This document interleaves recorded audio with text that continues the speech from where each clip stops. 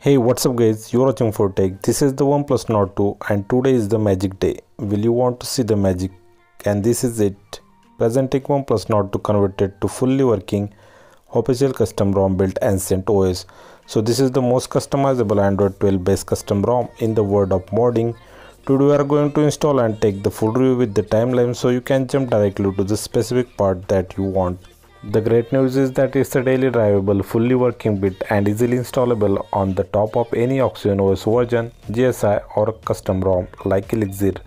TWRP encryption solved here so that you can easily restore an Android backup later anytime if you want to revert back. So without wasting time, let's get started. On a new adventure.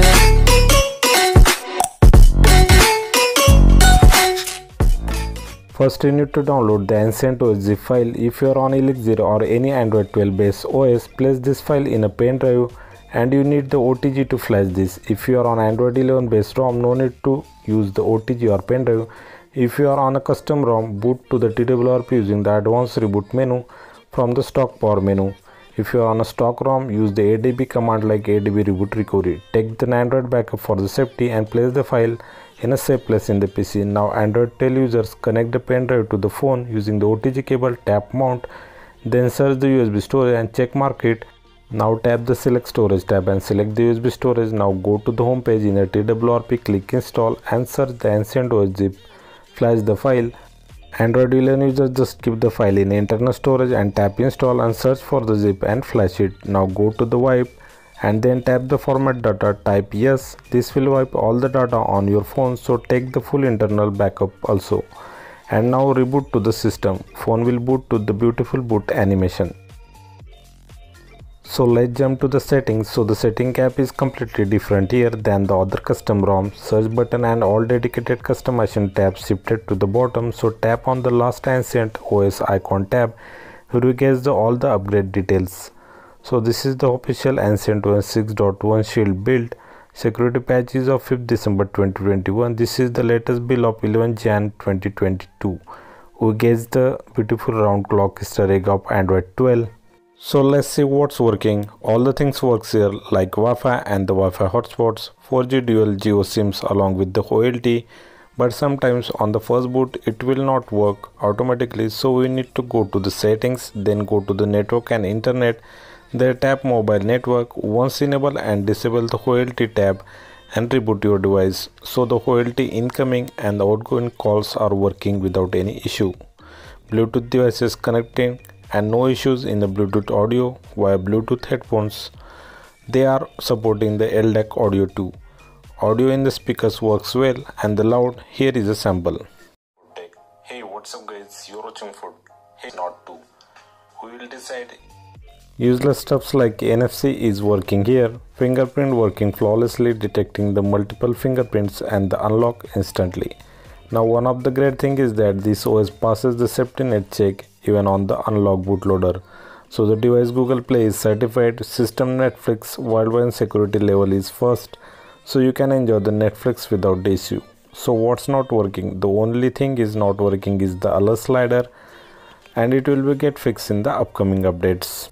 So what's about the camera? ROM comes with the Google Go Cam application like the old custom ROMs. It's good but not have some features. So I have given the GCAM stable link in the video description. When you click on that, you get the stable build link. Click on that, then click on the 8.x version. Tap on the second option, GCAM MGC build, and download the application. So no doubt this app has the lots of Google features like night sight, portrait mode, slow motion, wide angles, optical image stabilizations, panorama mode, photosphere, etc. So this ROM is a customization hub. Immediately after entering to the setting, at the top we get the custom username and the avatar setting. So here we change it to our brand for you take. At the bottom we get the customization tabs. First one is just for the stock setting, second one is the customization tab, third one is special custom features that can only found in the AncientOS. The last one is about device and the OS information. In the second tab, status bar custom setting, we get the special features like the Ancient logo in the status bar. We get the lots of OLT and Wi-Fi icons. Here one of the unique feature like the battery layout. I have seen this feature first time in the custom ROM. Bunch of the battery styles are available. Another one is the custom charging icon. This one is also special and has the lots of icons like the Nokia logo, Asus logo, etc. So the second is the themes, as the ROM has the stock Android 12 full monet theming, but still this feature is special. Here we can add our own custom monet theme color instead of wallpaper based color. We also get the white luminance and the chroma factor with the linear brightness, which takes the device look to the whole new another level. In the quick setting tile, we get the option to add the running services. Power menu tab has the lots of tabs to add in the power menu section.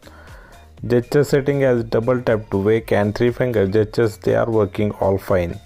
In the lock screen setting, we get the music visualizer, which makes your device looks cool and device stands out of the crowd.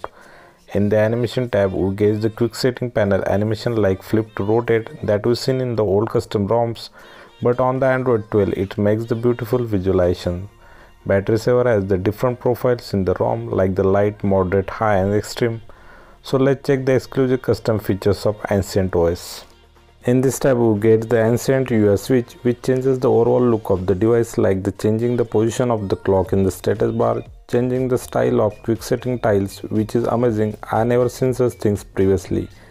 In the advanced status bar feature, we get the whole new customization of status bar, like changing the position of icons, background of status bar. Some custom status bar styles are just out of the mind. I never seen that before. Instead of this custom feature, we get the always on ambient display in the lock screen setting. Dark mode under the display setting, separate performance profile for the device like balance, power save and the performance. Another game mode setting available, but it's not that advanced like the .os and all other custom ROMs, but it boosts the touch sampling rate and boosts the performance when activated. Dedicated tab for 60 and 90 Hz is available. Now we will see the performance of the ROM. ROM is super smooth, touch response are also very good, apps opening, games performance is buttery smooth. We can also use the game mode to improve the gaming performance. So after checking the Geekbench, definitely score has been improved, but it's still lower than the AncientOS. Touch feedbacks are improved a lot, but still it's not better than the AncientOS. Device stay cool always, but while using the heavy task and the charging, it gets little bit warmer, but no issue at all. So the main question comes battery. So the cleverly say I little bit disappointed here. After complete 2 days battery cycle, in the first cycle I got the 16 hour of overall battery backup with the 4 hour of SOT. I use YouTube, WhatsApp and Telegram only, very less audio calls, but within the users I rebooted 2-3 times because of testing the ROM.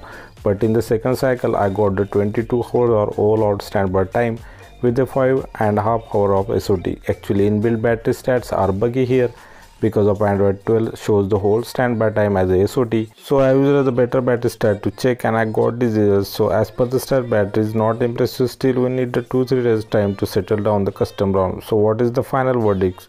ROM is completely stable. That alert slider will be get fixed soon. Only concern is a battery backup. So the people still curious to test the ROM, go ahead and test the ROM. Please take the nandroid before flashing, and the people who cares the battery backup, please wait for the next update. So that's it for today guys. If you think I help you, please do like and share this video, subscribe our channel, press the bell icon for the notification of our upcoming content. Thanks for watching, see you next time, bye bye.